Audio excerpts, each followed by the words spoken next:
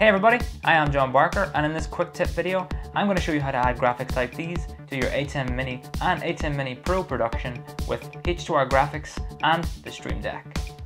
So first up, you're going to want to grab H2R Graphics from our website, here2record.com/graphics, and you'll find a link below. And you can go to the download section at the bottom of the page, and you can download it for Mac OS, Windows, and with Linux, coming soon I hope. Once you've installed and launched it, you can open up a Chroma window by clicking on the Chroma window here.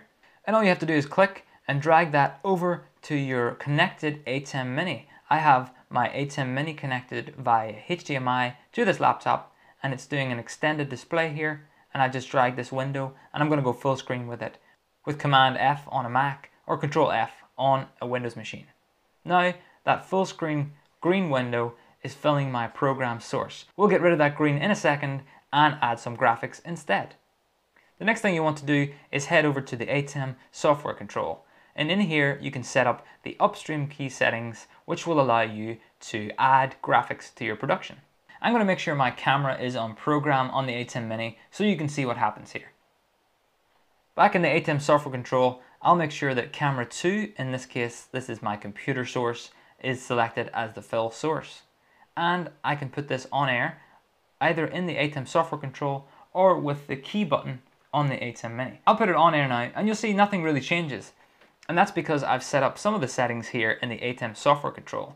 But if I was to change some of the settings around a bit more, like take away all of these settings here, you'll see things are looking a bit green.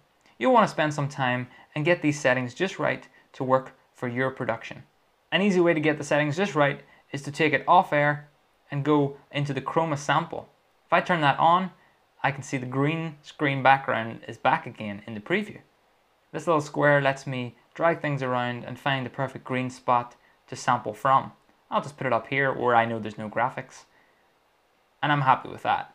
I'm going to turn my upstream key back on again. Again, nothing changes, but that's okay, we want it that way. I'll head back over to H2R Graphics, and in the lower thirds tab, I can turn on one of the lower thirds. Hit show, and on my program you can see the lower third pops up. From there you can go through all of H2R Graphics settings, like the ticker, maybe a timer, and just use the graphics as you wish. Here I can see the time of day popping on the stream, and it works nicely. If you want to go super pro with it, you can use the Stream Deck along with Companion to talk to H2R Graphics. I made a video on the Companion with the ATEM Mini Pro, and this will all work pretty much the same. So let's just set it up for H2R Graphics. Back over on my computer, I can head to the Companion GUI.